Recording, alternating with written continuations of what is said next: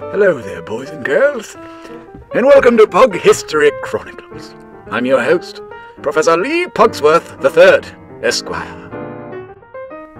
In today's world, we are all gripped by the COVID-19 pandemic, which, among other tragedies, has halted all public gatherings, including sporting events, and fans are wondering how and when will games return. It's worth a look back at what Major League Baseball looked like during the 1918 influenza pandemic, commonly called the Spanish flu. The Bambino versus the Spanish flu.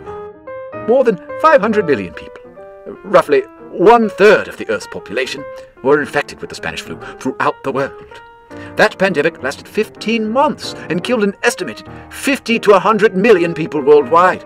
That number includes approximately 675,000 Americans. The mysterious flu struck in the spring of 1918. It was named the Spanish flu because Spain was neutral in the war, so Spanish journalists weren't censored from writing about the alarming death tolls, while other European countries suppressed the information. Flu masks were common in 1918 and 1919 during the influenza pandemic. Even Major League Baseball players, umpires, and managers wore them during games.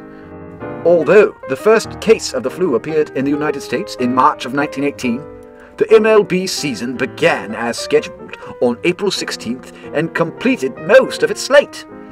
Among those who fell ill in the United States was Babe Ruth, who, along with several Boston Red Sox teammates, became very sick during spring training. Ruth was strictly a pitcher as the season began, coming off a year in which he won 24 games and posted a 2.01 ERA in 326 1/3 innings. On May 6, 1918, in a game against the Yankees, Ruth played first base and batted 6th because of the shortage of players due to the military enlistment in the Great War, or they were still at home battling the flu. That marked the first time Babe Ruth appeared in a game other than as a pitcher or a pinch hitter. He hit a home run, and then the following day hit another against Washington, which caused the manager to rethink his usage as a player. But in the middle of the month, Babe Ruth suffered a second bout with the flu and had to sit out 2 weeks of the season. The Spanish flu, which, unlike other viruses, relentlessly attacked healthy young people, continued to spread through the summer. Baseball owners and local government officials resisted the idea of a shutdown, fearing substantial losses in revenue, so the games kept going. It cut 1 month off the end of the season and ended with Game 6 of the World Series on September 11th, which the Boston Red Sox won against the Chicago Cubs. The game was played at Braves Field over Fenway Park due to the larger setting, and attendance was lower than usual.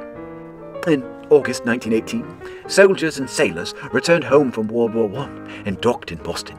Public events and gatherings hastened the spread of the virus throughout the city, including regular interactions that people had on streetcars, saloons, and of course, the World Series. But it was that series that helped spread a new strain of the virus and caused a second wave of the influenza pandemic throughout the United States. And Boston really became the epicenter of the outbreak. This episode of Pug History Chronicles brought to you by Dapper Den Pomade, a sophisticated jelly for a sophisticated dog. This is Lee Pugsworth III, Esquire, signing off. Stay safe and bark lightly.